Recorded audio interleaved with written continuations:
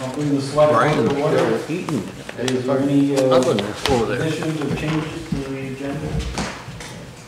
We were going to discuss the repairs to the municipal building and the bid that's out for those, and the RFP design.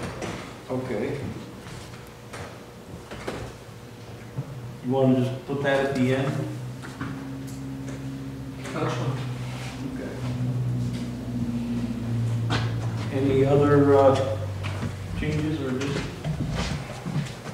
Meredith, that was the only. Yep, that was it. Other than Peter Danforth might not be Yield here. to Gordon. Oh, yeah. I'll ask the same question. We don't believe that Peter Danforth is going to be able to make it tonight. Okay, so we'll cancel the first item. Yeah. On behalf of the village trustees, are there any additions to our agenda for the good meeting, other than also what are the repairs to the municipal building? Hearing none.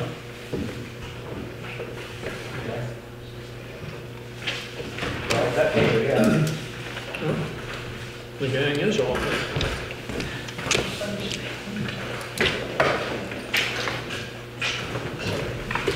Okay. I guess that then moves us on to the merger study proposal review. And I spoke with both chairs a few minutes ago and forewarned them of what I was going to say and do, so they're prepared, I guess. It's my understanding that both boards wanted to have this meeting. Am I correct on that?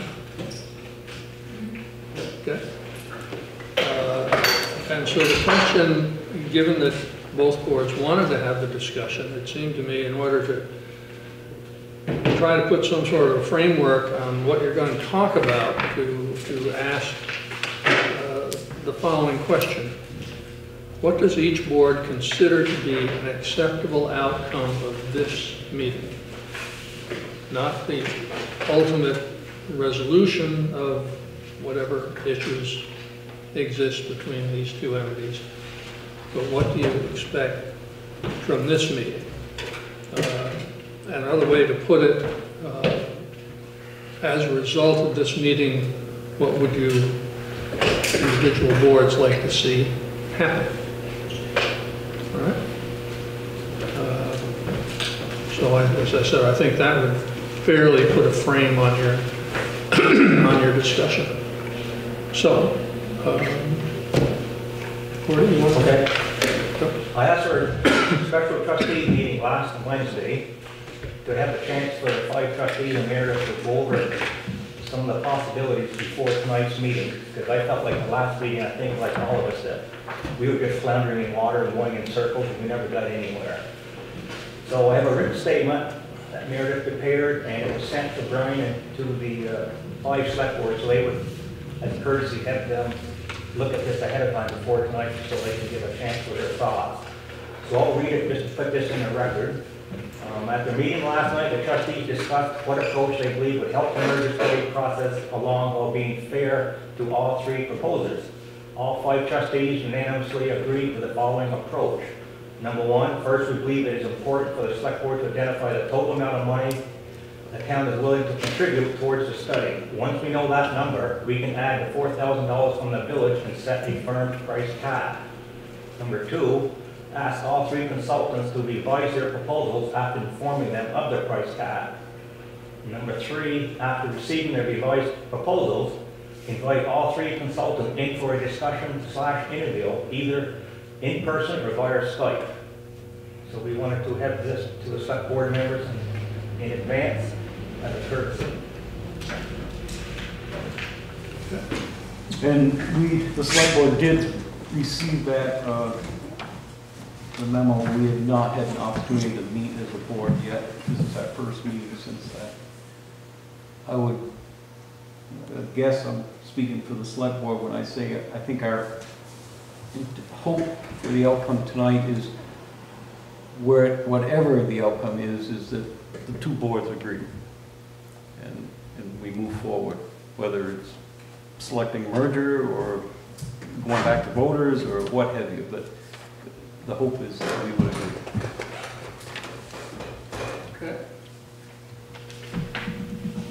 That being the case, who would like to make the respective cases? I'll go Yeah. first. Is that okay? Yep, go over it. I just had a few questions, and I delivered that by email earlier this afternoon, and I think Brian responded and had a chance. But I'd like to clear up the second proposal that came in, just so it's on record. So we received this today. By the way, is this The second proposal from the future of CGI. Town Village Johnson revised proposal for a municipal merger study? Yes, Okay. said dot. So I was asking for a clarification on how or who or if anybody on the trustees or the select board, village manager, town manager have reached out to CGR to ask for a revised proposal. That was my first question. Unrelated to the answer of that being a yes or a no, I was curious on when we actually got the document. I'm looking for a date. Who received it? I'm looking for a name. And then when the notification went out to the village and town, and the village manager. So I'm just trying to get those points clarified before I even comment on the three proposals. Yeah, speaking for myself, I learned the same point at the same time you did. So I guess Brian, you have to fill in those gaps. Yeah, we didn't solicit anything. There was a conversation that the select board had requested with CGR about some more details with them before our first joint meeting. That the Meredith and the trustees were informed of that conversation. That's been the only conversation we've had with CGR. And to my knowledge, the village hasn't had any. No. So I believe that that prior conversation that you were informed of is the only contact we've had with them. We received this later on Friday afternoon after I had left. And I sent it to I informed Meredith of it as soon as I caught up with my email and I got to this. Informed Meredith, and shortly after informing Meredith, I sent copies to both boards. Okay, so is that today or Monday? Today, For Meredith as well? yes. Okay.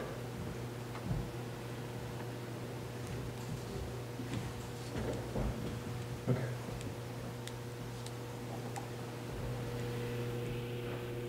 Just a question. Well, just hang on for a second. Was there a follow-up to that? No, I just wanted to Okay. state it on the record. It sounded like Yeah. you might want to follow up. No?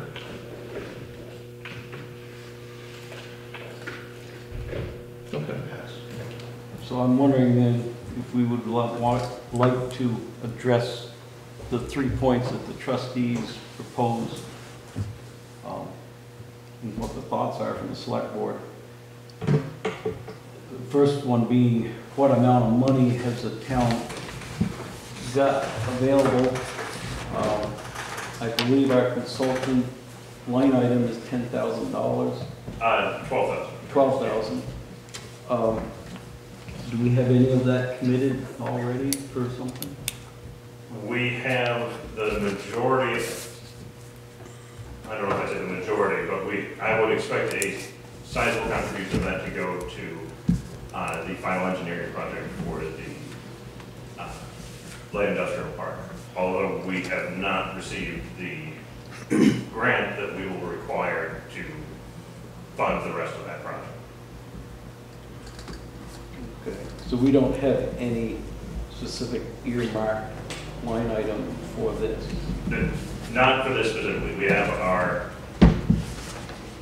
consulting services, which we can afford. I say that we estimated close to between $4,000 and $6,000 for this, and that would still leave us a little bit of a cushion for unexpected consulting services that we might need. and pay for our match of the final engineering project for the light industrial. So I hear you say 4,000 to 6,000 range. That's, during our budget discussions, that was kind of what we were targeting for this. Okay. So that's for the merger proposal. Yes. Oh. The second item was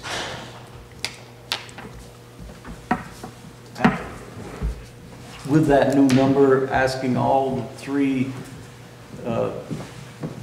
proposals to revise their, Right.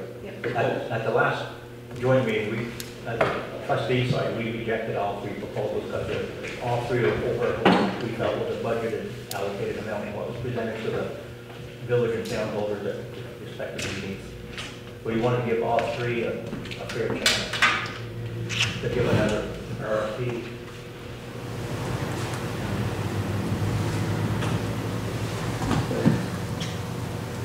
guess I'd look for input from the select board, maybe on their thoughts on that. Well, my thought is that there is only one of them whose expertise I would really recognize, and I think it would be spinning our wheels and would not be getting a product enlightening enough to be useful. So I would not solicit, and I think we'd be wasting time to solicit from any other body other than the CGR.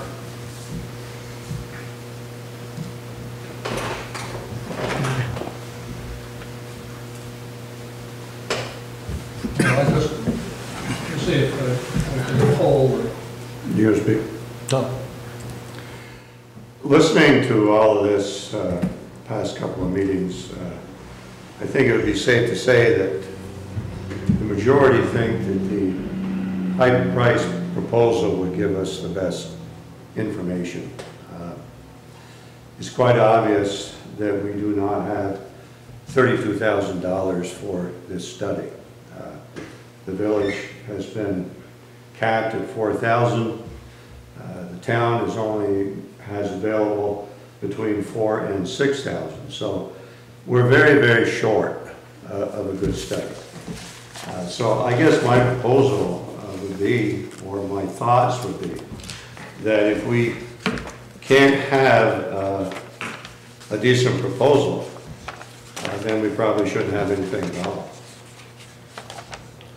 And that we either go back to the voters and tell them that we tried to have a merger study, but we came to the conclusion that it would be cost prohibitive unless they gave us a go-ahead to expend $28,000 of town money to go ahead with this study. So unless that happens, I guess I'm not going to support a thing, and I think we need to drop the whole process.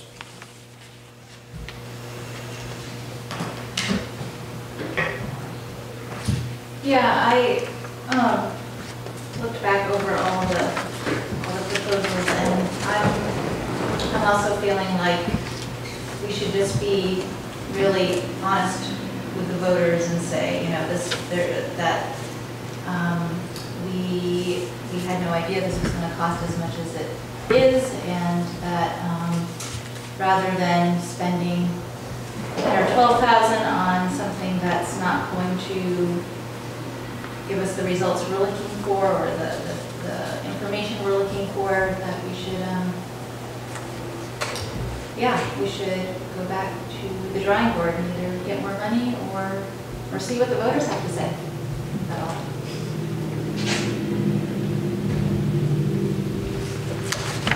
I guess the point, I haven't had a chance to look at the new document we received this afternoon, but between these two, we do have two proposals that are less than $10,000, which were the two highest rated proposals. This one's not in as much detail, but it is from the person on CGR staff with the urban planning background.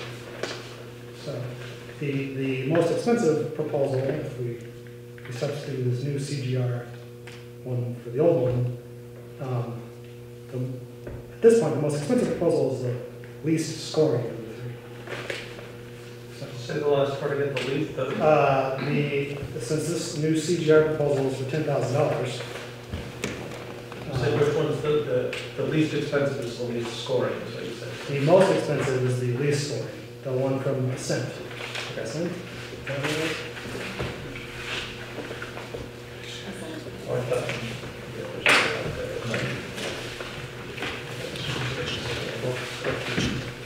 We're allowed to talk. Yeah. Okay, sure. Just an out-of-the-box thought. When the planning commission had a study they wanted to have done and they didn't have the money or funds for it, they put it out to different colleges. I think this might have been a Bob Selby idea. And I don't know what quality of work you'd get, but since it would be for free, it's an idea that you could throw out to, UVM, Northern Vermont University, some different things that might apply to a certain aspect of their college studies, and ask as a project for students to complete it and possibly get some different eyes on an objectivity. Possibly not, but it's an idea that would be free.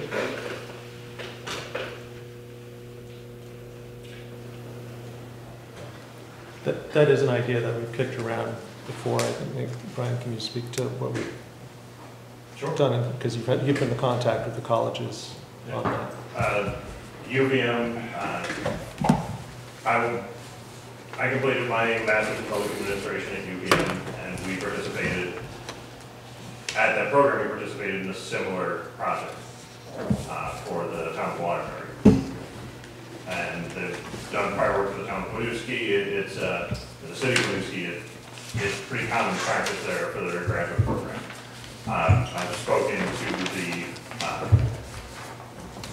the dean of that school, the head of the program, and a few other individuals, and there's interest there in working with us on this. But it would not be the same scope of work. We would have to write a different scope of work and we'd have to work within their time frame of when the students are available and working on this project. We would have to alter the scope of work a little bit to make it coincide with their academic requirements, which would require, I don't know what that would require.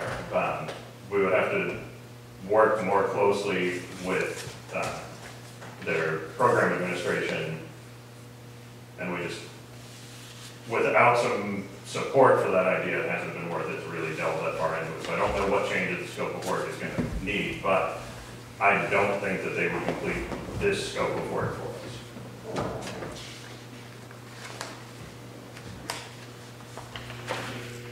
Thing that crosses my mind is, you said you didn't know if they would produce, and speaking to Kyle, that you would come back and ask for a different thing. What do you want is my question. Do you know what you want to ask for?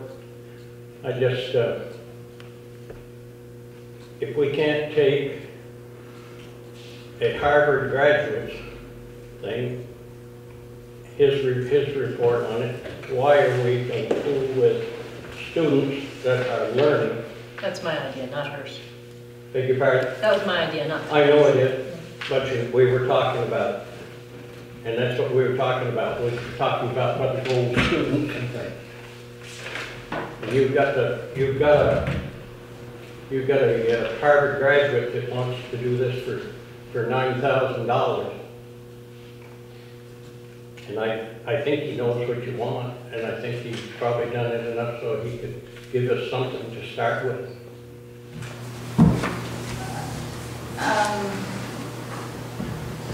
I don't remember the exact conversation you're talking about, but, No, you were just saying that you... Excuse me, Tom. You've asked her a question. Yeah, okay. Let her finish. speaking back to why I'm not comfortable with any of these proposals, just because someone goes, in my mind, just because someone goes to Harvard doesn't mean that they're an expert in everything. their education, it's more about their experience with being able to do the study that we want, and I don't feel like these proposals are able to do that, regardless of where they go to school. I'd like to pose a question to either Brian or Meredith. I think everybody was happy or thought that CGR would give us a good product. I don't think that was any question. It was just the bottom line, the cost.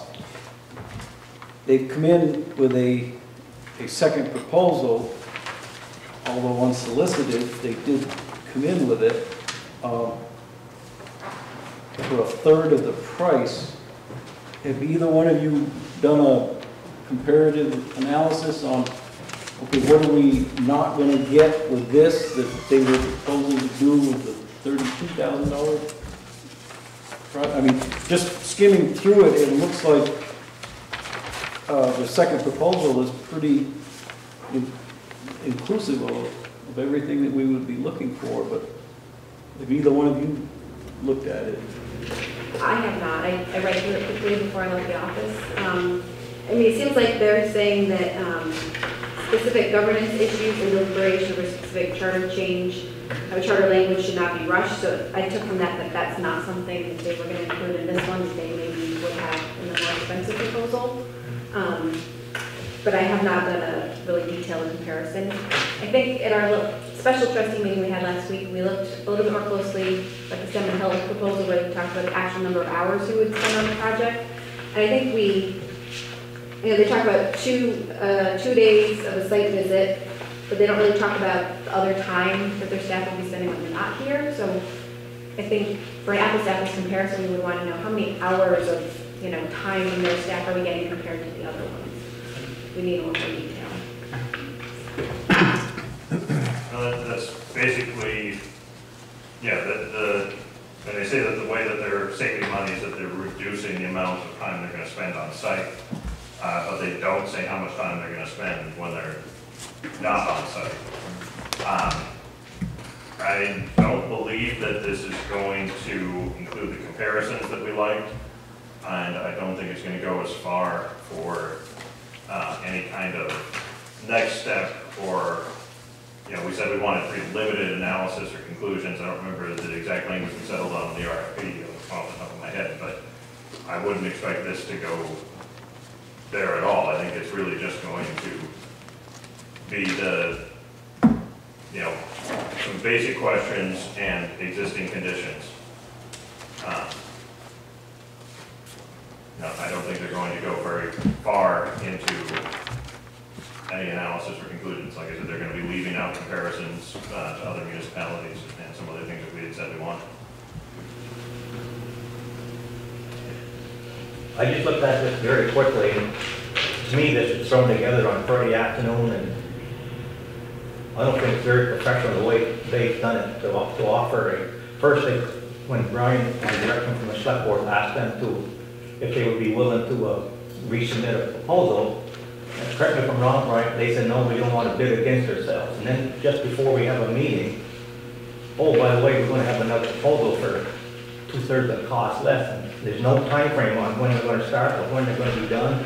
I think it's kind of incomplete.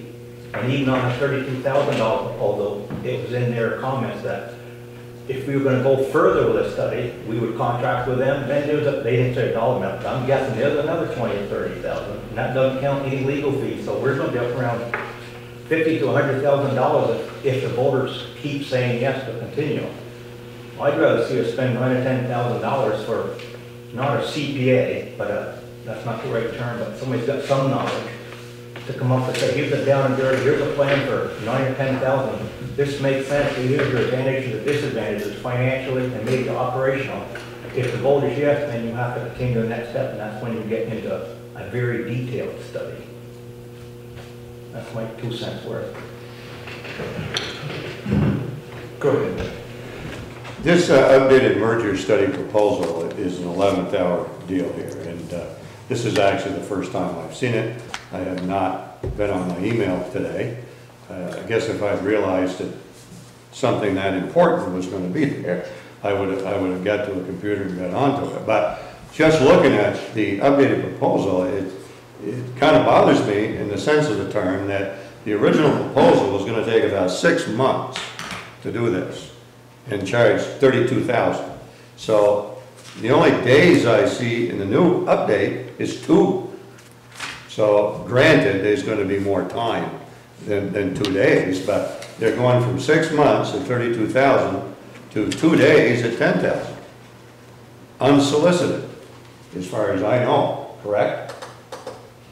In the conversation we had with them earlier, we didn't solicit specifically a new proposal, but the direction from the select board was, at the end of their original proposal, I don't remember the phrase exactly, but they had something in there about, you know, that they'd be willing to discuss alternatives.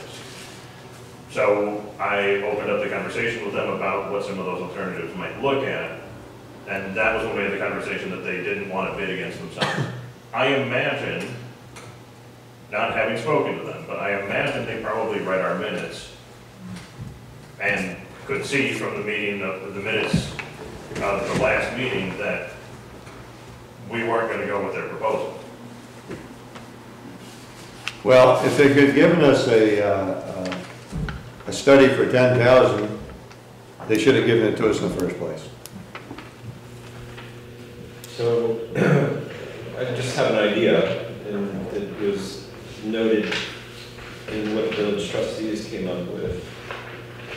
And for last meeting we had on this topic, and even with this meeting, I hear a lot of I believe, I think, I'm not sure, and I don't think it's a proper way to judge somebody's work, whether it be expertise, the study itself, funding. What I would like to do, and we've done this before on the cybersecurity folks, if we've just a group, is we had them show up. And I know a lot of these folks don't live local, but there is, you know, the IT world where we can Skype somebody in, and we have an open dialogue with our questions, each of the 3, to get a better idea of what they can offer for this kind of cash, what their experience level is, and what they can do for it. Anyway, I just think trying to do a merger between, you know, 125 years worth of agreement between the town and the village to boil it down to, I think, and I believe, and I guess, it doesn't sit well with me. And quite frankly, I'm not willing to vote for any of this unless I can actually have a conversation with the folks who proposed these documents. It may take a little bit longer. It can be done on a single basis. It can be done with a trio of all 3. But I think it's worth it. And I do want to hear from the other 2, even though that there's some people on this group who believe that they don't have the experience to conduct such work.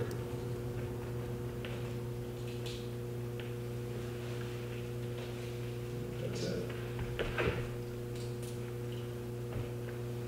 So just to say, I don't want to let that die. Is there a response over to that? Yeah. Scott, I guess with the cyber folks, we had them all sit in front of us because we thought they were all really good candidates, and it was hard to figure out which was the best. So having a conversation about, you know, more about the getting more of a sense of who they were was really important. I guess I'm wondering with this, what you're hoping they could say to make us feel like they're more qualified, that wouldn't already be present on their resume. Yeah, what I'm looking for is our vocabulary to come out of both boards, not as I think, and you know, I'm not sure, but I think this is what they can do or what they can't do. I really want that firmed up so I can make an informed decision. And if I'm not happy with the comments that are made, then I feel like I could strongly make a pitch saying all 3 aren't really doing it for me. And I can represent the village folks a little bit more. better information. Right now, I think if anybody asked me on the street, within the village, what's the deal, how come we didn't pick one? I'd actually have to revert back to, I think, and I don't want to do that. I would rather have a firm response. And if they're not willing to do it, so be it. What I'm sort of worried about is if we tell all three no, are we doing a disservice to the taxpayers who asked us to do this type of study? Because we don't really have a good formula going forward, except for spending more money and possibly getting CGR or an equivalent company to step up to the plate. I just don't want to burn bridges along the way where we end up with absolutely nothing.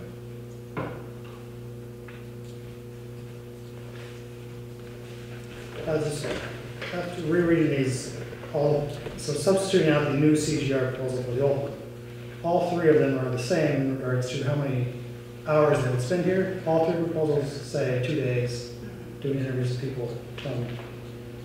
Assent to CGR to Stedman, they're all the same in that regard. The difference would just be the back end time on their own. And then also, so everyone remembers, Assent said they're under contract right now to do one of these studies in Maine. Stedman doesn't have any specific experience in studying emerging municipalities and emerging services. And CGR referenced 6 dozen of these studies over the last 6 years, 12 years. So it's kind of so they're all the same in regards to time spent here. Doug, sorry, are you, excuse me, Yeah. are you finished? Sorry I interrupted you. That's fine. If we have a interview, or if we have a electronic or face-to-face interview, we start saying "I know" because you're still in the "I think" thing. I don't think that makes. If you have sufficient information with the resume, I think we can call it out. I think the problem is that we had 3. I thought one was unacceptable because it was too high, but highly qualified. The others I wouldn't choose to do. And now we have a proposal from a qualified agency that might not be sufficient for our purposes. That's where I think we are.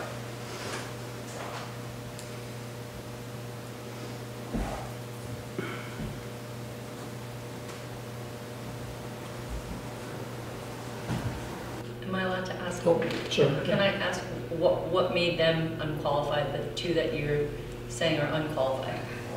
They don't have experience in this area. Their experience is in other areas. They have not done this particular. They may be highly intelligent, highly qualified in other areas, but when I read those the last time around, as soon as I finished it, I said, I thought didn't you just say that they did? No, yeah, that's. Sorry. But he was the one who gave this clap. Yeah, that's fine, but as soon as we start getting into the rapid fire, we're going to lose control here, so. My understanding from those facts was that they had experience doing that, but that's why I was questioning it. Doug, did you want to respond to that? your understanding isn't at all, if I was a hiring person, how I would call it. Kim, no, sorry, maybe I wasn't clear. What I was trying to say is, so the lowest scoring of our 3 was this Ascent. They do have a contract, according to their information, to do one of these. Would be their first study. Stedman Hill, which was our second highest scoring, has not done any of these, although he has experience in transportation regional planning. And then the highest scoring one of these, based on their more expensive proposal, does these frequently. So that's, I believe, where Doug was going. You got them reversed. I think you reversed them. Yes, Did he? I thought he said Ascent had the lowest. They did. Oh, lowest rating, okay. if I said lowest price. Pardon me.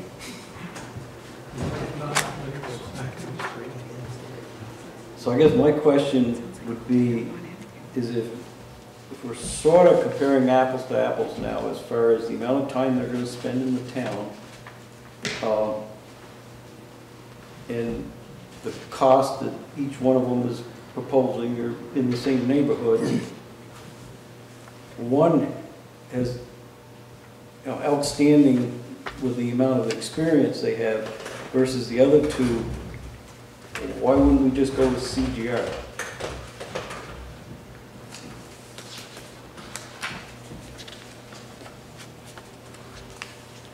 Sorry, Eric, you mean their latest proposal? Yeah, their latest.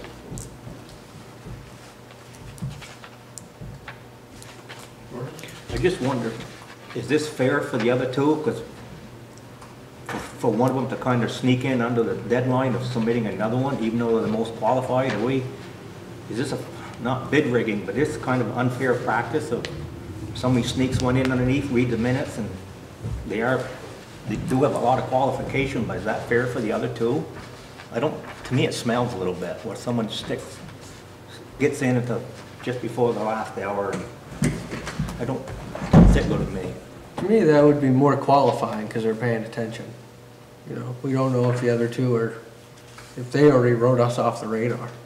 You know, if they're reading our minutes as we go along through the process. Do I gather a sense here that at least one of these three outfits is acceptable under some circumstances to being called upon to do this? Or is there a wholesale rejection of all of them? For one reason or another. It could be lack of experience, could be too much money, could be uncertainty as to what they're going to do. Is there anybody who thinks all three are disqualified for any reason? Well, that seems to be step one. I am uncertain.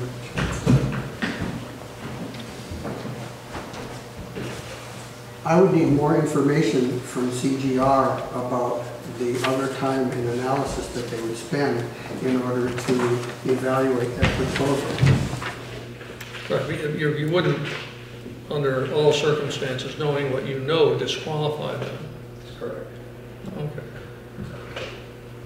So, if everybody who's in on this decision agrees that, possibly subject to some more information gathering, which is, I think, what you were talking about, Scott, that at least one of these people ought to be at least qualified and have a bid number that is arguably acceptable to take the next step toward fulfilling an obligation all you folks have based upon what your meetings have asked you to do with regard to merger.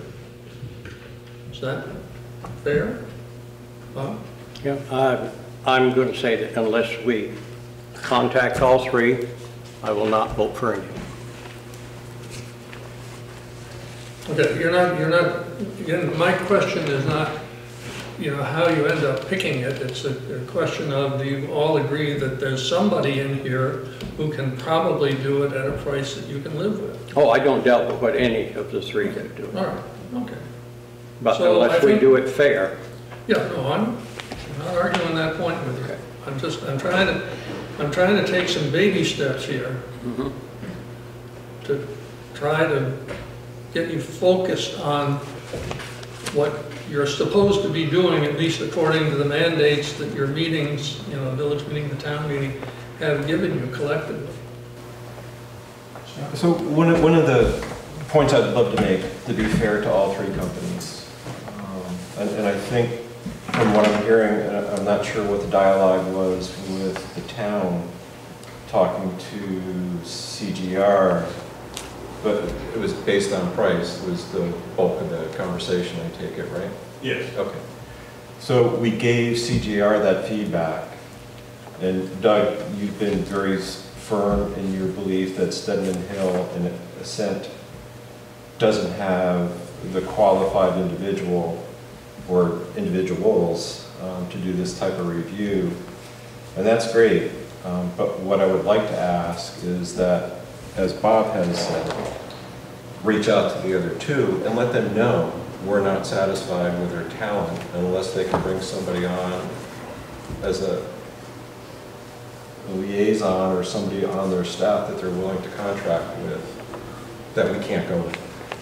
And I think that's being extremely fair with the other two. And I have worked for private consultants in the past, and when we were lacking talent within those firms, we hired out. And it's something that happens often in the consulting world. When you need that expertise, you can't necessarily have these staff as full-time equivalents. You bring them in when you need them. And if they can't, no big deal, we've asked. And if they said, no, we're not willing to do that, then I'm willing to move on. But I think to be fair to all three bidders, it's an easy question. It's a phone call. We like the scope of work. I really like the scope of work that Stedman Hill has. Looking at this individual's background, education, you know, it's there. He has done complicated work working with utilities, which is no easy task. With mergers? No, he hasn't done anything with a merger. But would they be willing to hire somebody on to take that role? And if they're not, we can push them aside. And the same with Ascent. I think out of fairness, it's something that should be looked at. And then, like I said, we don't have to do a Skype call. We don't have to do, you know, a Zoom call. We can just simply pick up the phone and ask that question. You did it for CGR based on cost. And these are things we've been tripping on since we've gotten these three documents. People have views on background levels and their ability to do the work. Some of these are a little vague in what their protocol will be for the review. CGR had a really good document when they first started out with an extremely high price. Now I'm seeing it reduced down to a 2-pager, barely. So is my scope of work completely out the window with this? I don't know, but that's a question that we can move forward on. I don't see what the big deal is. It's a phone call. Would you be willing to hire somebody on a contractual basis or bring somebody in that has the background that we're looking for? Because you don't have it right now. It's an easy phone call. And again, working for consulting firms in the past, it was something that we did often. So I'm hearing about fairness. I'm concerned with our legal requirement. I'm concerned with, you know, if we in this request for proposal process are outside of the bounds then of where we should be, then I think that's something that perhaps we should consider. I think that fairness is if it's not within, you know, if we're within our legal bounds and moving ahead, I think valuing our time of everyone here, that we should move ahead. You know, I am concerned that the CGR proposal will prove to be inadequate. You know, then, you know, I can understand, you know, then I'm hearing you. I don't know what exactly, you know, I have the fairness thing, which I don't think is as important as whether or not we could just move ahead. But on the other hand, it could be that somebody might bring something on. So you know, I'm conflicted over it, but I don't want to spend all sorts of time spinning our wheels.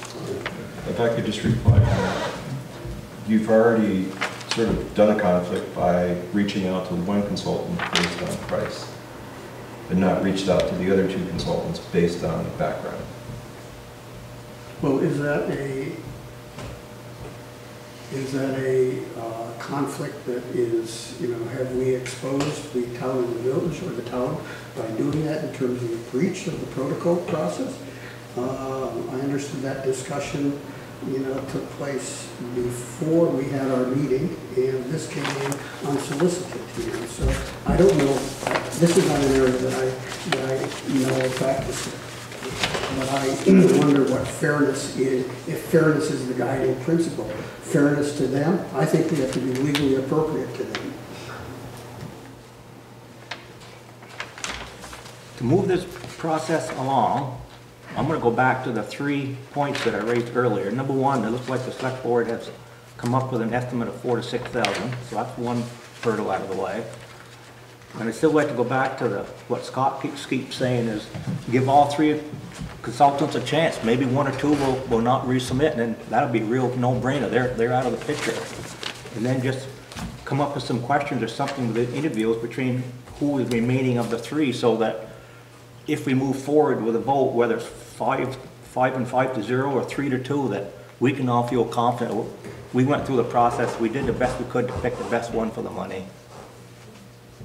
And it's not, if we do this, it's not saying no to any one of the 3, and it's not saying yes to any one of the 3. It's giving them all equal time and give them a certain time frame, let Brian and Meredith work on it, and let's come back to the results, get them to everybody ahead of time, and let's pound it out and let's do something.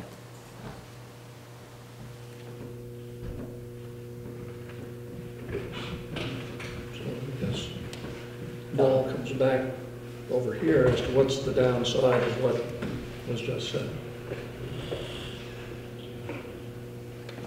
It's time to crack or get off the pot. And I think the select board should agree with the trustees. It's not unreasonable what they have as a proposal. Probably it's not going to do any hurt, and I think that we should go along with the trustees and move this forward. Because if we don't, it's just going to be bumping heads and we're not going to get a thing accomplished.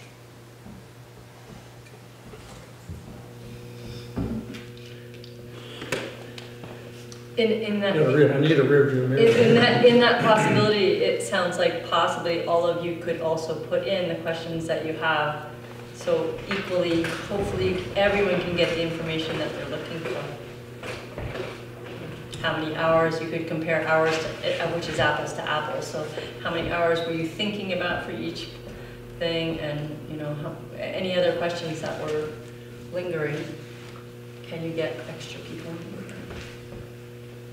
So to piggyback on what she's saying, if we're going to go back to them all, I agree we should line up specific questions for them all each to answer. You've all said 16 hours here interviewing people. How many hours do you expect analyzing and drawing up your report? We could also bring to their attention the weaknesses that we've identified with each of the proposals, but we could send them all essentially a package, a list of questions that we could come up with. So it's just one, going back out to them once. It may be a tough draw to get them to get them in one place to ask them a question or even line them up over the phone. But if we had specific questions, you could do it all in one format, I believe. We're concerned about your cost, we're concerned about your experience. Oh, and how many hours do you plan to spend on this, this, and this? Or, Which, of course, would require a committee to draft the questions. The questions will not descend from the sky. But it wasn't clear to me when Mike is saying we ought to just agree, if we were talking about agreeing with Scott or agreeing with the minutes or the letter that Meredith sent. I'm much more favorable to Scott's idea of inquiring whether they can bring someone on than I am to let's go back and ask everyone to address these things.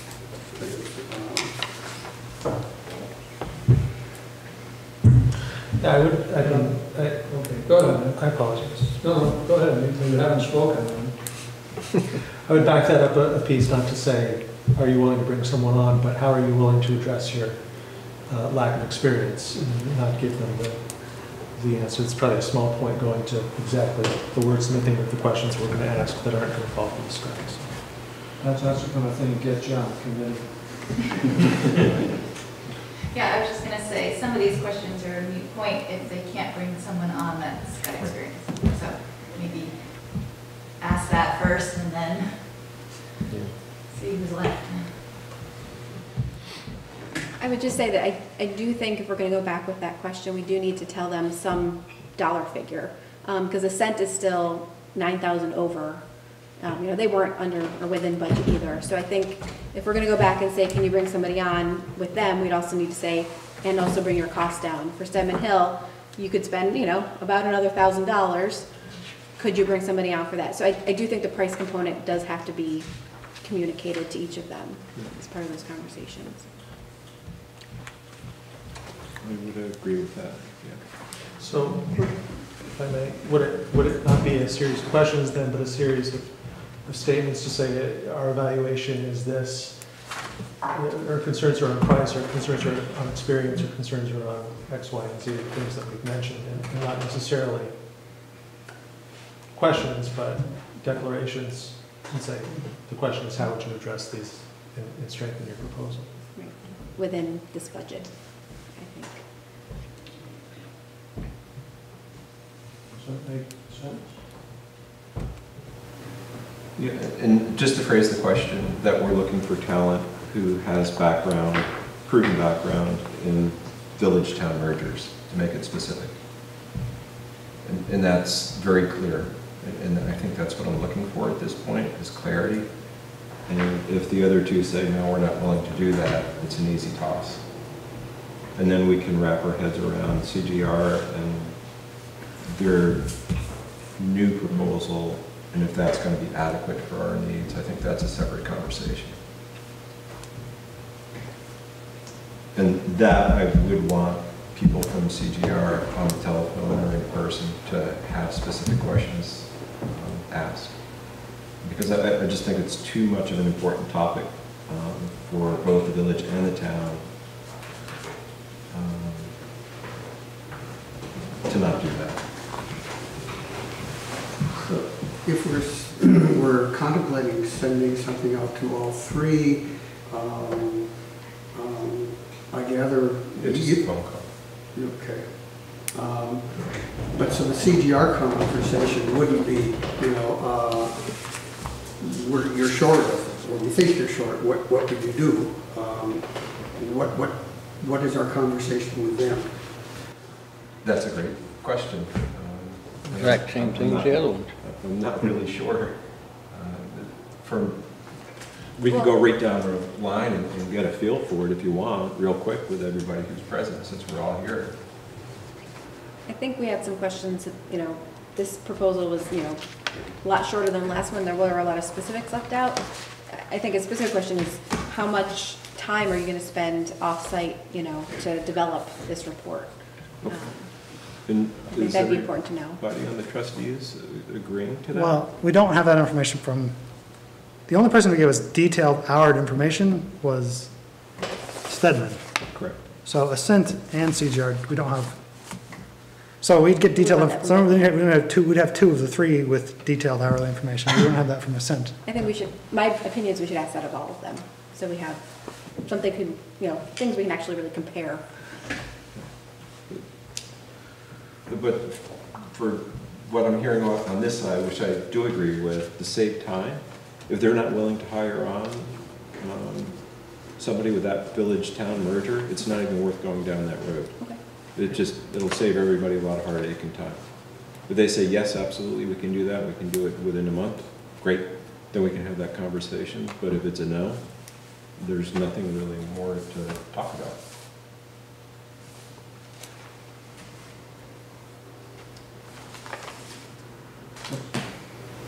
If we could, it seems like we have our template right here for how we would go back to them in the evaluation criteria that we initially gave out to them. And that was the methodology we used to score them. So it seems like if we go through each of those 4 points with each one and say what the concern are with each company, then that would be a pretty simple list. That would create a questions right there. for our statements. Assuming for the moment that what I think I'm hearing is the limited consensus around these tables, that hypothetically, a committee of two, the most articulate people on this last aspect, you might agree to have Nat and Scott work up a protocol for whatever contacts are being made. I'm not doing this. I have no power here. You guys have to deal with your own delegation of authority. I mean, from where I'm sitting, and I'm not sitting where you're sitting, okay, obviously, it doesn't sound like a Herculean task to get these questions laid out or these statements laid out. But I can't make anybody do anything, and it's merely a suggestion.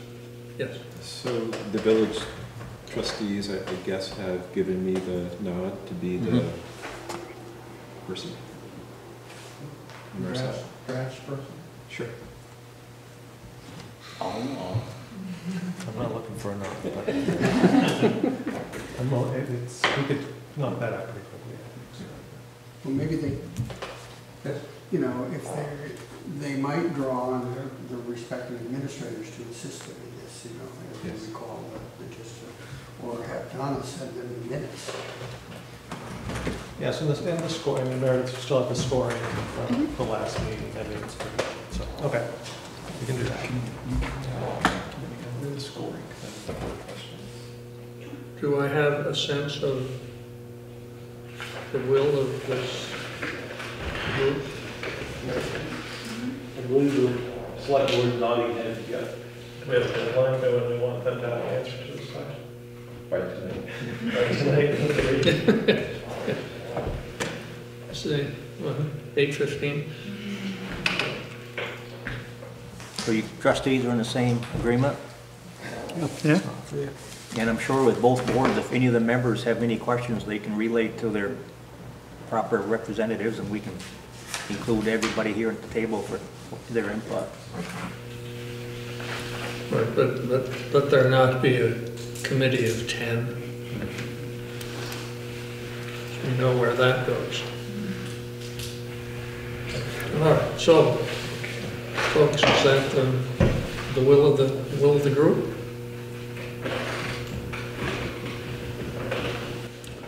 Yes. And if that be the case, then I guess it's up to somebody to start talking about the gardening plan. I'm not sure who's going to take the lead on that. I can kick it off, sure. So the village budgeted $2,500 for gardening in 2019. So of that $2,500, we need to spend some, I believe, towards the beautification committee's plan for the village green, and then also for hiring a gardener, maybe Peter or anybody else who's interested, to do some work around the village at several key locations. And then I believe the beautification committee had a budget itself to do some work at the village green. I can update you briefly on that. I had a conversation with Andrea last week, Andrea Blaisdell, who's done up the proposal. I don't believe she has the general liability insurance that we would require of any contractor working for the village. So I let her know that last year we were able to hire our gardener as a temporary part-time employee to cover that. And I think she was open to that. So hopefully we can solve that insurance issue that way. She met with our foreman on site today, this afternoon, to revise the plans a little bit to work with their plowing, so what gets planted doesn't get hurt during the winter when things are covered up and it's dark and they're plowing. So I think they've come up with a slightly revised proposal that does include the berm, I think was a little bit more expensive, about $1,900 with the berm. Yeah, about $1,950. So it sounds like, you know, our folks are on board with that and that we can make it work with our winter plowing of that area. So I think we need to figure out of that 1,900, from the village perspective, of that 1,950 for the village green, how much of that we need to contribute, and then whatever's left we could put towards the gardening contractor for the key locations. And I know one of the conversations we wanted to have here tonight is everybody agreeing on that sort of broader gardening work that's going to be done, selecting, you know, what's going to be the prioritized locations this year to give a little bit better direction to the person doing the work, and hopefully get some better results this year. So the town had directed the beautification committee on this, and the beautification committee had planned on spending $1,000 on the village green beautification. So the project came back, you know, the town was thinking that we might be able to pay for the whole activity or whatever, but the way the plan came back,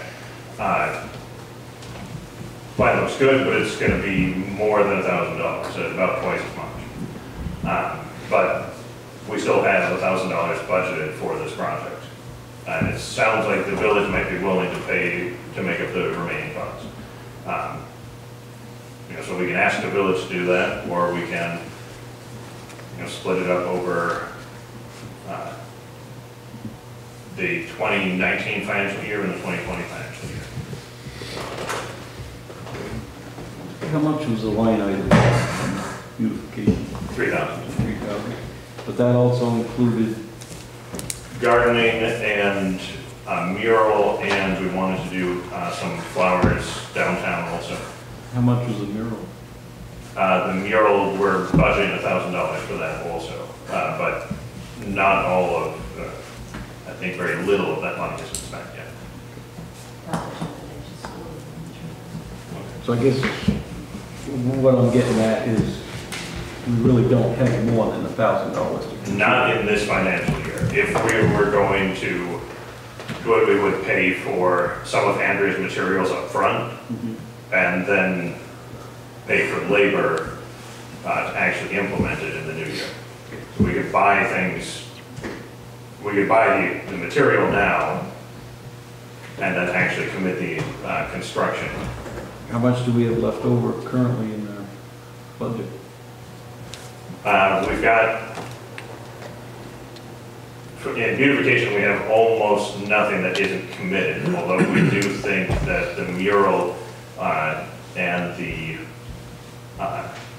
flower baskets and other things we want to do are probably going to come in under budget. There just isn't a lot. The mural's almost done, and that one is probably never going to cost $1,000.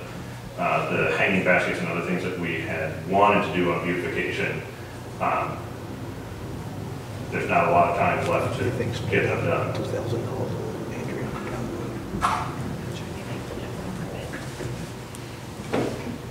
I'm all for the village paying more. Shocked. Nothing's changed. As a voter, again, I'm just wondering if it's been thrown out on Front Porch Forum for whoever's in charge of this to say, hey, do we have any volunteers to bring in some flowers?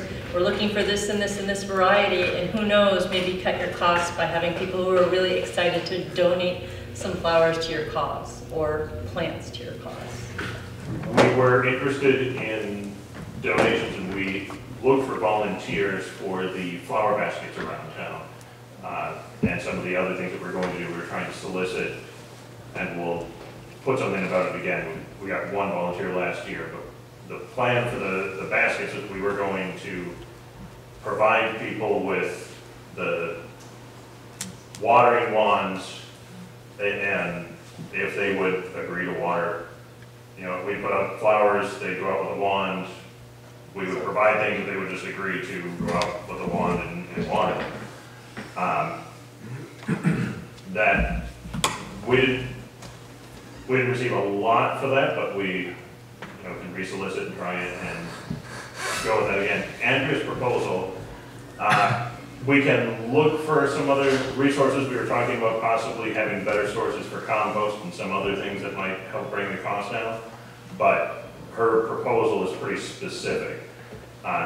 and well considered for the shrubbery things that she wants to use are well considered for how hardy they are and how well they'll withstand the pressure that they're going to feel in that location from salt and being buried by the plow and other things. So I don't think that unless people had those specific plantings, it wouldn't be as suitable for donations as like the hanging baskets. We can be pretty free about what goes in that. Hope that answers your. Yeah, it sounds like some of the cost of maintenance, not just the materials. The maintenance is going to be, it is always the hardest part.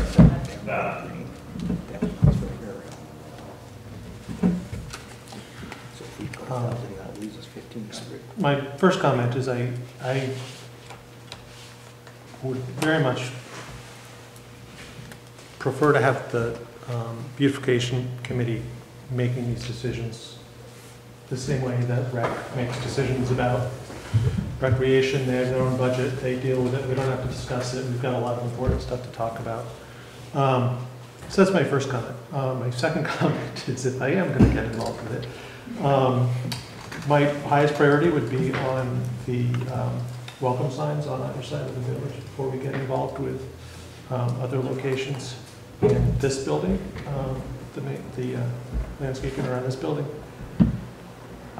And also, I much prefer perennials and plants that are low maintenance as opposed to annuals.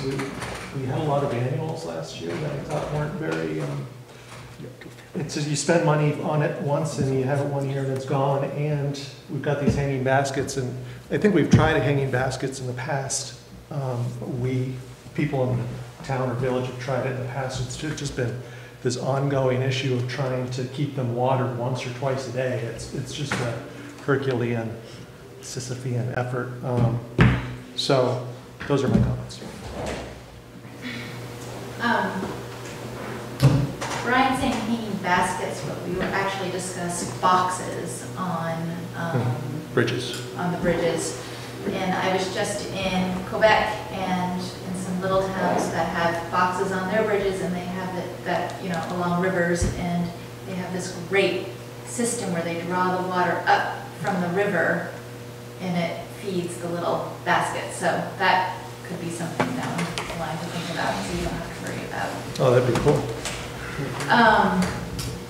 The beautification committee also talked about the annuals. I think you're talking about right across from the junction of Railroad Street and Route 15. I was in particular talking about the welcome signs. Last year had annuals that I just thought, why not put perennials there that are low maintenance, and they'll always be there even if we neglect them for a year.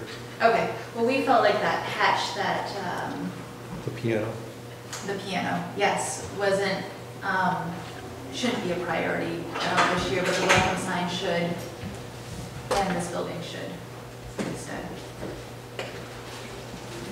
As another member of the beautification committee, I think we're in agreement with you. Our first priority was the village green. We think that is central, it's important, it's where the bikers will come, and we saw them having picnics on it over the weekend. And then we wanted to move out to the Cold Spring, perhaps, although there's stuff there. We wanted the welcome signs, we wanted this building, but we can't do everything at once. We want to do one thing and have a designer look at, and Andrea provide a design of perennials for these other buildings and places. And so, that was the first step, and for a number of years, and then the plan would be, when you did that, you'd also be having one eye on your maintenance costs and stuff. So that's where I think where we are is, if we have $1,000, do we have to defer, Andrea, or can there be money, does the village have money to contribute towards the $1,900 up there, or not? Yes. Go ahead. So we have a total of $2,500 to work with, which we intended to put towards welcome sign, municipal building, and Cold Spring. So if we divert any of that 2,500 to the Village Green, there's just less of that to work with. I believe the town also has, separate from the beautification committee, money to put towards the general gardening that would include this building and the bridges, correct? I think we've been assigning that to beautification. That's been coming out of the beautification budget so far, and I expect it will probably continue to do so. So I think, though, that we can, we've got the $1,000 dedicated this year. Next year for Peter's budget, I think we can match that. It doesn't give beautification a lot of uncommitted money for next year, but again, the mural will come out of this year. And our contribution to Andrea can come out of this year. So I think there's enough there for, if we can pay those two this year, and then next year we can pay Peter, and if beautification has another project that they want to undertake, like the design plan or something for this building once we've completed the exterior work. So coming out of this meeting, I think we need to have the budget for Peter set, and then an agreement on how much we're each paying for the Village Green, and that way they both can move forward, and Brian and I can reach out to Peter and communicate, these are the priority areas. It's already after June 1st, we'll get started on those. And so I think if, the village puts in about 1,000 towards the Village Green, that will leave us 1,500 for Peter's gardening. If that can be matched by the town, we'd have a total of 3,000, which is somewhat comparable, I think, to maybe a little bit more than what was spent last year, so we can hopefully get some better results. I think that's right. I think it's a little bit more than we spent last year. And again, we can also talk about priority areas. But is the select board okay with that agreement? So that'll be, from my understanding out of the beautification committee, beautification supports this. But it'll be $1,000 out of beautification's budget this year for the Village Green, and then $1,500 out of next year's beautification budget going to gardening with Peter. If that's the recommendation of the beautification committee, I support As that. I understand our beautification last meeting that was. Yes, that's what I'm hearing. I don't want to second guess their work. That's what we have. Does this agenda item call upon any of you folks to actually do anything? Well, we do have one that might require a vote or at least some consent. A non-vote. Ask the question. So with Peter, the general consensus was that it could have gone a little bit better last year with having kind of our first year as a paid gardener. And we felt that it could have gone better. To that end, we think that it was kind of a failure of management, that if we had given Peter more information about what we wanted to accomplish, he would be better, he'd be able to accomplish those tasks to our satisfaction. So we'd like some agreement about what we're going to ask Peter to focus on. The recommendation from the beautification committee was that we would focus on the 2 welcome signs, the municipal building, and flower boxes for the bridges. And no fees. No fee. No what? The green is a separate project for now. In the future, the Village Green we might use Peter for maintenance on the Village Green, but the first year is going to be plantings and everything else, and we're contracting with Andrea for that. So this is just for Peter's maintenance. Again, welcome signs, municipal building, and boxes for the, to be specific, it's the town-owned bridges in the village. So that would be Pearl Street, School Street, and Railroad Street.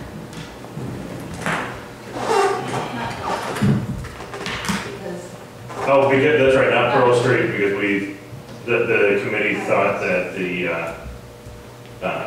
natural landscape on that served perfectly well.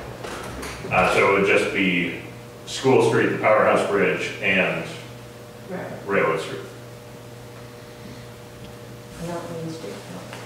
It's not town-owned, so we would have to get mixed up with the state and everything else to place things on their bridge. So let's try it on our bridges, and if it's successful, we can go to the state and ask for permission to hang baskets and do other things. But for right now, let's just try and do it on the things that we own, because we don't need anybody else's permission. Yeah, I guess I would suggest that, sort of tagging on that we budgeted money for the beautification. We have a beautification committee. We've got some basic guidelines that we're looking for, but otherwise, you guys manage it. That's what I'm looking at. Am I wrong? So just a question on the School Street, on the covered bridge. Yep. We used to have flower boxes on that bridge. How did that work out? There was a volunteer that was maintaining them, and that there wasn't follow-up for it, because it was volunteer-led, and there wasn't any staff time or anything dedicated to it. Okay. And just a reminder, this summer, fingers crossed, we're having a construction project that might be sort of ugly to see. So we'll have a beautiful covered bridge, but remember upstream there'll be a pretty nasty construction site with a lot of activity. As a FYI. Yeah, we do still have flower boxes on that bridge though, so we want to reuse those.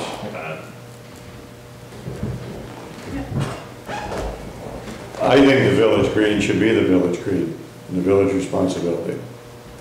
You can do with it as you see fit, myself.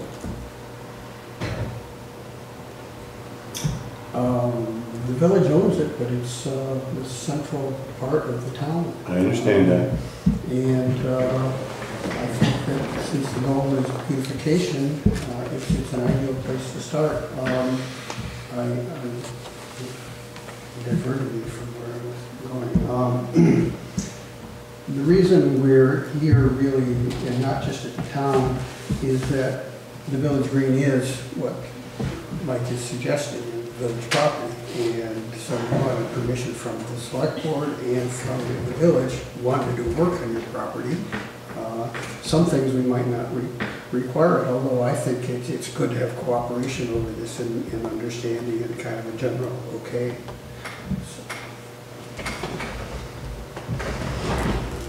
Being a fourth member on the beautification committee, I would like to just get a nod from the fellow trustees, permission to match the town with $1,000 out of their $2,500 for Andrew's work, which is what, 1950, so it'd be a 50-50 split. And having met with Andrea about 3 times now, when she does plant, she said she would be willing to do the maintenance. And she said when she does plant, that was a big priority of hers, just wanted to put something in the ground that does not require too much maintenance. There'd be a little bit of trimming and dressing up the following year, but she said that's one of her high priorities. And the village does have $250 dedicated to the welcome signs coming in and out of town, and Meredith's been working with Linda Hill on, Linda's been willing to volunteer or donate some of her time and maybe material, right? So that was another option to throw on a table. And That's for painting. for painting, okay. Oh, yeah. And I took it upon myself, there's $40 less of the $2,500, because before the Memorial Day weekend, I wanted flowers in front of the fire station, so I that's an issue I'll take up with my fellow trustees at another meeting, but, and also, I think some of the beautification committee knows, but I don't know if they've had a chance to see the plans, but when I met with Andrea out front, she has a nice vision. She can see things differently than, especially me. But she's got a nice, some ideas for the monument, the flagpole, redoing it all, and also redoing the generator, the mound system out here with the generator and the signs are for a village and town. And then she's got kind of a tentative master plan for the whole building, but it would not be this year. But the beautification committee did want some kind of a plan instead of people just sticking flowers and bushes in the ground at random. So we haven't had a chance to discuss that, but she's even got a walkway to the monuments, the veterans monuments out front and other things. So she's done a lot of work on her own time, hasn't charged a penny, and I commend her for it. But so that's where we're at. At some point we need another meeting, beautification, to get things moving. And just to follow up on that, with the idea of there maybe being a longer-term master plan for this building, I think that we need to be mindful of that if we're going to invest in perennials for this building. You know, if they're going to get ripped out next year, maybe we do something, maybe some more annuals this year in pots, if there's going to be a bigger project next year here. And it would also be, I'd be remiss if I didn't bring up the cold spring.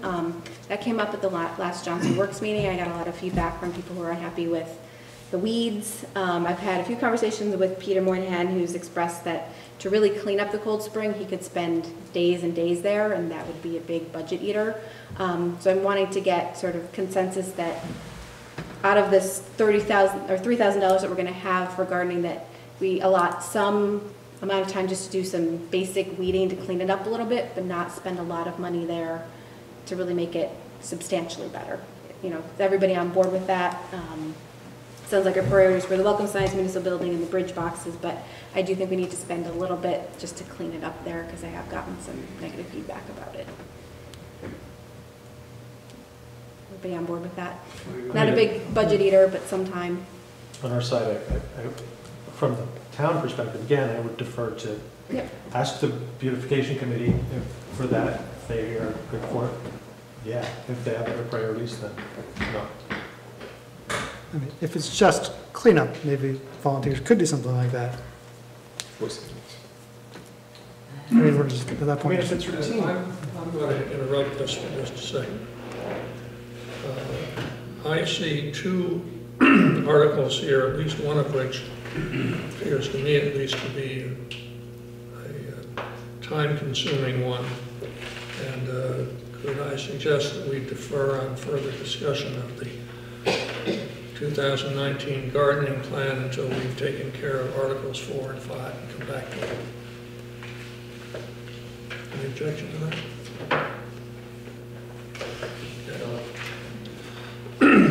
Article 4, joint employee framework. Before we move on that, I was a little unclear what just happened.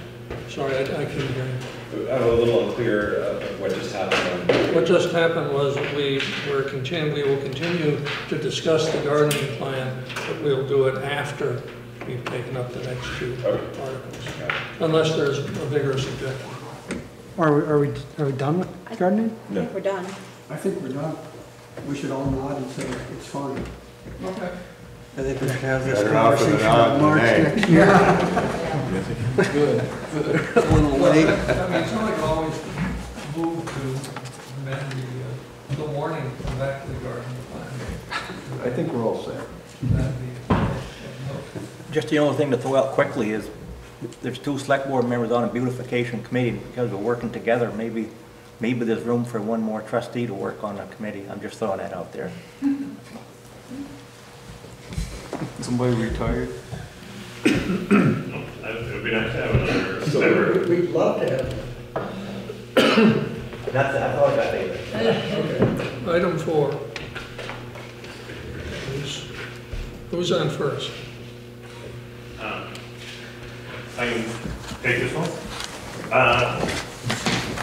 So over the years, the town and the village have gone back and forth about how to manage joint employees and share property and everything else. And recently there's been kind of a renewed interest about should we have joint employees, or with, you know, at this point we have relatively few joint employees, would it make more sense to eliminate the joint employees and just have, you know, sole employees and an MOU or something, memorandum of understanding, or something that allows our employees to share tasks so that the office can still function. But that's going to be kind of a complicated, a fairly complicated question. So for Meredith and I to invest our time in this, we really would like the boards to direct us to do something like that. You don't have to agree now that we're definitely going to split up the employees, but we would want to have enough interest in the boards to investigate this for us to spend the time with it. It's probably going to take some attorney time. It might require a human resources specialist, and it'll require a decent amount of our staff time. Yeah, so just so everybody, baseline information, how many joint employees do we have? It's like 3, 4? Two. What I would suggest for those 2 employees is whoever has the easiest lift, or you know, we can put them in the top priority to try to figure out how to unravel all that and develop an MOU. So if somebody comes into the town village offices, they get their needs met, and they don't have a staffer saying, no, that's village and they're not in, so I can't help you. That's the worst thing that I could possibly conceive walking into a public office. Yeah, we would absolutely have to nail that before we committed to any change. Right. So for this type of question for us, the time that you think would be needed, either by doing a 1-2 like priority thing, or do just, since it's only 2, doing both of them, how much time do you think you would need? And I guess that would involve the MOU and lawyer time and everything else. What kind of time commitment are we looking at? Our time might be relatively low, but I really don't know what the lawyer's going to come back with for something like this.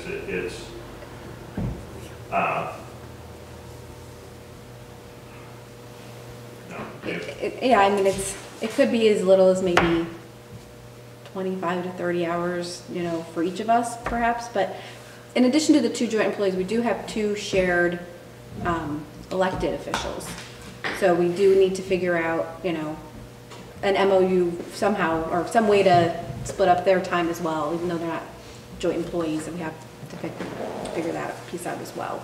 So for the go ahead. The shared elected officials, would that have to go through the state, through any kind of That's something review? that I have no idea. We have to think about it. Yeah. The problem with coming up with the document of understanding on, like Rosemary, she's elected, we don't have any authority over her. She has statutory duties that she's responsible for, and Jan, or if Jan retires, her replacement serves at the pleasure of Rosemary, again, not under our jurisdiction, so we probably don't even have to worry about any document of understanding between us for them two, because Just in terms of pay and benefits, of how those would be allocated. how did we used to do it? It's not working now. What we've been doing, as far as I know, is that it's kind of an unstated agreement that I don't believe it's written down or formally accepted anywhere, but it's for Rosemary and Jan, I believe it's a 60-40 split.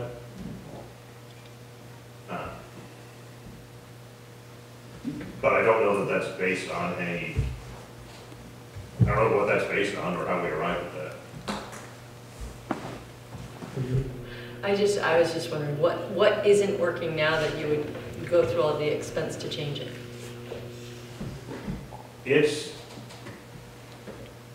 with with any employee, the chain of command is very difficult, because they are not responsible ultimately to any one person or even one chain of command.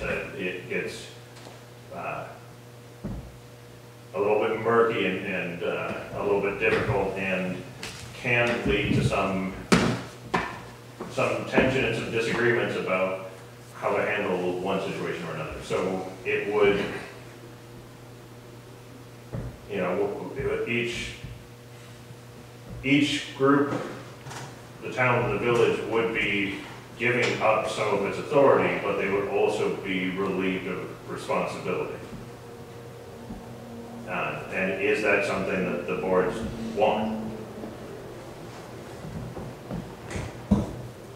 And how we got here was, Gordy probably is the only one that remembers this, besides myself, is we had separate employees eons ago. And it came to a point where we had so many employees in the office that had shared responsibilities between the town and the village that we developed shared employees.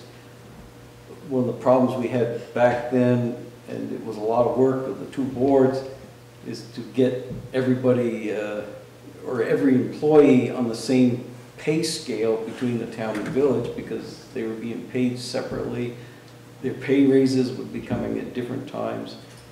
And so there was a lot of work to get that all an agreed upon salary amount and when the salary increases would be and all of that. And back in that day, we had 4 shared employees because we had Duncan and Leia. And of course, now we're down to 2 shared employees. And then recently, the trustees granted a salary adjustment to one of the shared employees, so it's only a portion of her salary that's adjusted and not her whole salary for the 40 hours. So we've been kicking this can back and forth for a number of years, and that sort of brought it to light again. It's like, okay, well, you guys want to make an adjustment, you could do it, you could make the employee whole, and if it's just a village employee. I was just going to ask for the record, so there's 2 shared employees, what percentage of their time is for each? 80, 20, 60, 40. Yep. Is it 80-20 or 80. And which directions are those numbers on? Susan is 80% village, Okay. 20% town, and Ann is 40% village, 60% town. Okay. Well, it's not that far off from most. In response to Kim, I think the issue besides pay is the question of who they're answerable to. Yeah, that, you made that clear, thank you.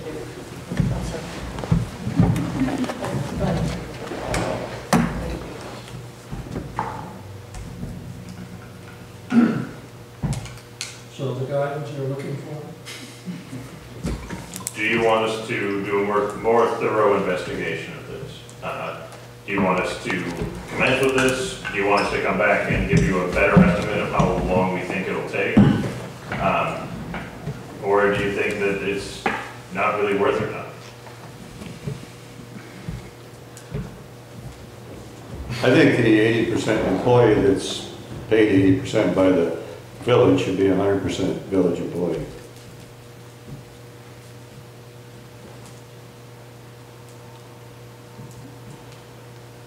So I'm guessing from you, Mike, you're saying we should ask Brian to,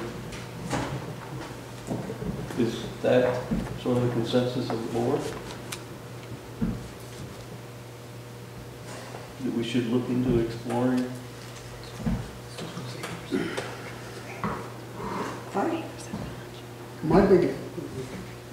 My issue would be responsibility and discipline and things like that, because I think this bifurcation of who's the boss and where the hats are is bad, you know.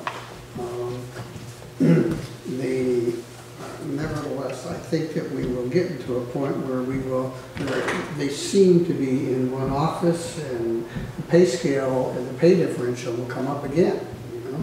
It will become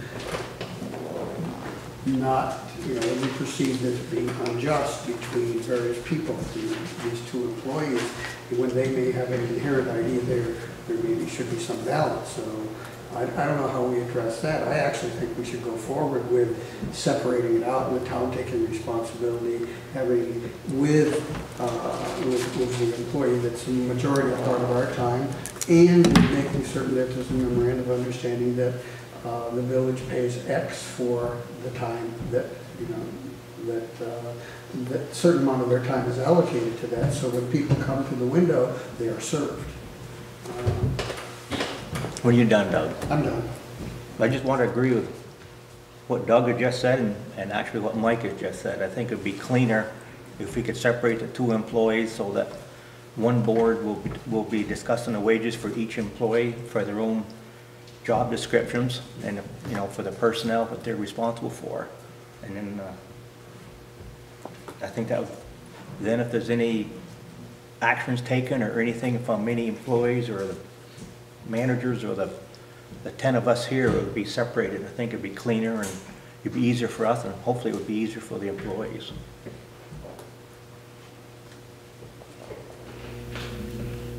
So is there anyone who would be opposed to asking these two folks at the ends of the table with looking into this and giving you some recommendations or ideas? This is almost like the merger study. I just had to throw that out. I don't think we need a motion, because we're just gonna ask them to look into it and study it. That sounds fine to me. But it sounds like a consensus of the board. Do you guys agree? Yeah.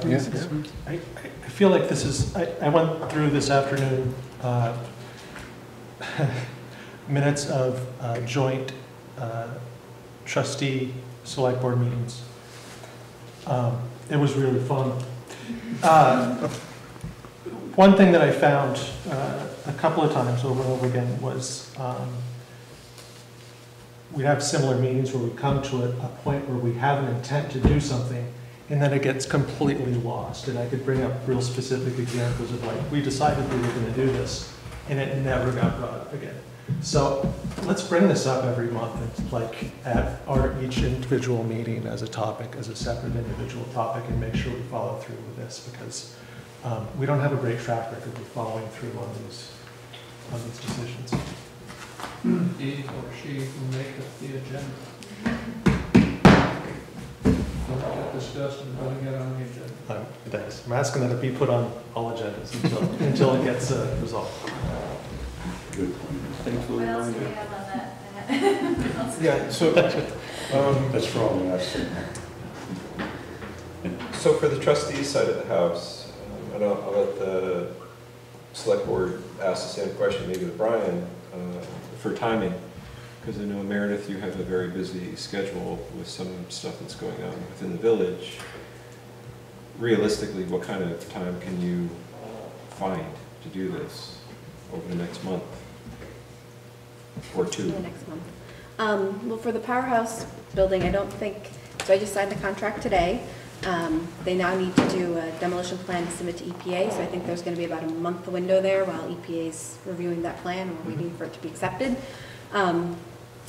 The Pearl Street Bridge sidewalk project should be manageable, so I think in the next month I could spend some time on it. That's doable. I think that's fair for me too, that I'd say the early part of July looks pretty good on my schedule for time to commit to something like this. So I think Meredith and I can try and coordinate our schedules a little bit.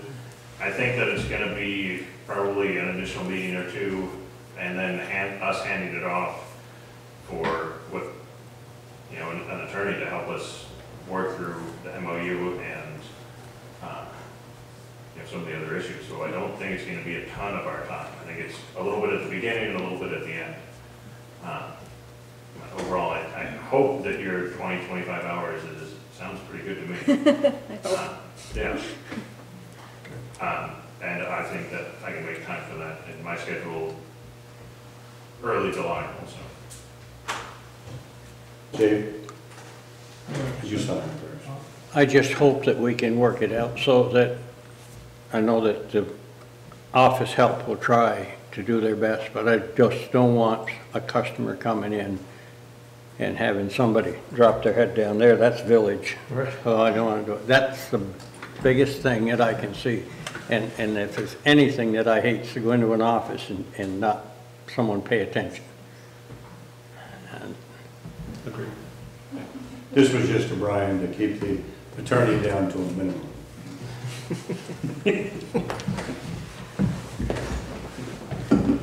Okay. Municipal building repairs. So it's that time of year, we're looking for another siding update. As per your directions from last year, we put the document out to bid so that we can get other solicitations. That was, you saw a draft of it. It was a little bit late getting out from the draft, so the time had to be extended. So we weren't receiving those by tonight. We're going to receive them by next Monday. With that said, it would be nice if we could at least get an agreement that if we don't receive any bids other than Stanley, if Meredith and I might have the power to award it to Stanley. Again, just in the event that there are no alternatives. For something like this kind of request, I would look for a motion. So moved, Mr. Chairman. The motion, do we have a second? Second. Okay, still looking for discussion. Unanimous consent. All those in favor? Aye. Those opposed? Nay. Then you wouldn't not have gotten unanimous consent, so better put it to a vote. Just to counter what Eric has just made for, or accepted for his motion, I will entertain the same motion for the village side. To, if there are no other bids that come in before next Monday, that Brian and Meredith have the authority to award the bid so that he can plan his summer work. Is that a motion? Second. Motion from Scott, seconded by Bob. All those in favor of the motion signify with an eye. Aye. Those opposed? I was going to bring up a point of discussion, if we can, to Doug's point. Is this that we will grant it to Stanley, or that we may grant it to Stanley? May. May, all right, you got? Yep. Mike make it abundantly clear in his motion that I seconded. You got that correct? Well, that would be pretty foolish if he came in with a bid for $100,000 for just this side, and we okayed the whole thing. Yes. So it's a May. You're gonna get back to us. He might defy out of- order anyway. Yeah, Doug's point was that if the bid comes back out of line, again, like not what we're expecting this to be, we're expecting it to be around 35,000. If it's not what we're expecting, then we wouldn't necessarily award it to Stanley either. Exactly.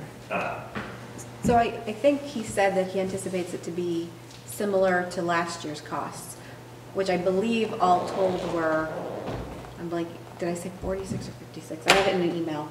I can tell you what we actually spent last year. It was higher, I know on the village side, it was higher than, I think it was 56,000 is what it ended up being last year. Because we budgeted 25. So if it was 56,000 again this year, we would be over budget by $3,000.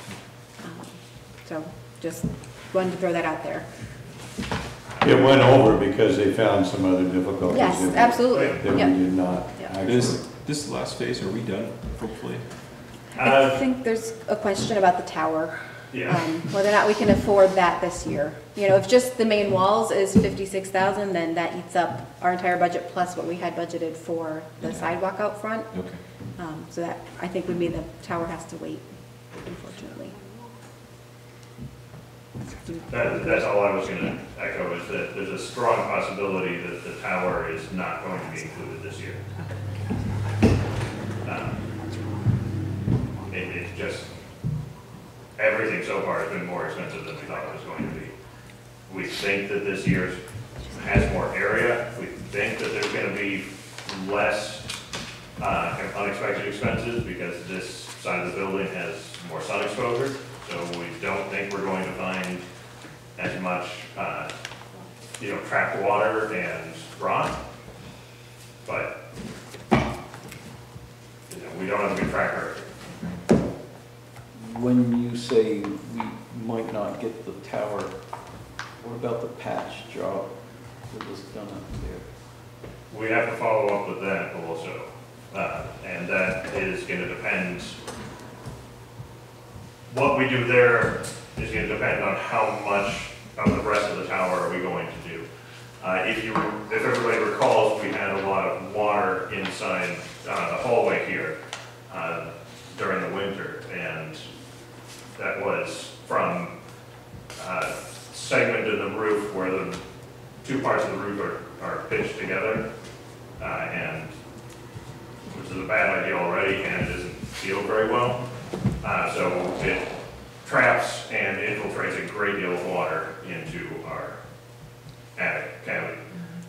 We're losing a lot of heat through that area, and yeah, it's going to be another spot of rot and other concerns. If we can redo the tower, we can try and tackle that with a more permanent solution. If we can't redo the tower this year, it's probably going to, we absolutely should do something to, even if we don't permanently remedy that, we don't want to go through another winter in the state it's in. But we are not taking on water during regular rain and normal weather events. I think it was a combination of enough ice being there to kind of force things apart and a lot of water being present to take advantage of that. And we did some emergency patches to get us through the winter. So it's in a stable state right now. Rip it out. Anything else on building repair? So I don't think Stanley is anticipating giving us a separate bid. I think what we're getting from him is he's estimated it's going to be about what it was last year. So I'm getting back to the May versus Will. I don't think we're going to get any additional information that we don't have right now from him before we have to make a decision to approve it or not. But you are getting other bids. Sorry? But you are getting other bids. If we do get other bids. If we do get other bids. You're putting out for advertising. Yeah. If we get other bids, okay, we'll bring them to the board for discussion. If we don't get other bids, and we feel that that Stanley's cost estimates are reasonable and fair and in line with what we've been spending on this, we'd like to go ahead and award him the contract.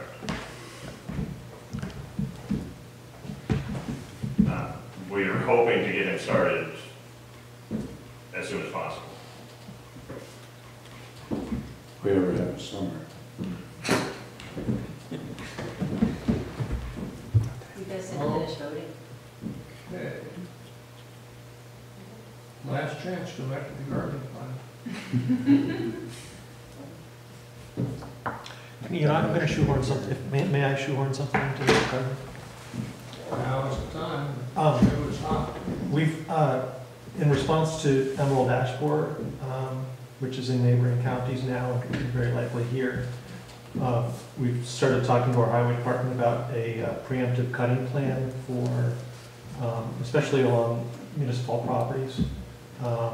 And there's ash out here. There's also ash on Lenway Lane that if we could start preemptively cutting would be great, but I'd like to get the permission of the trustees before we start doing that on the shared land that we own out there. I guess my question is, do you have any problem if we start preemptively cutting ash on jointly owned property?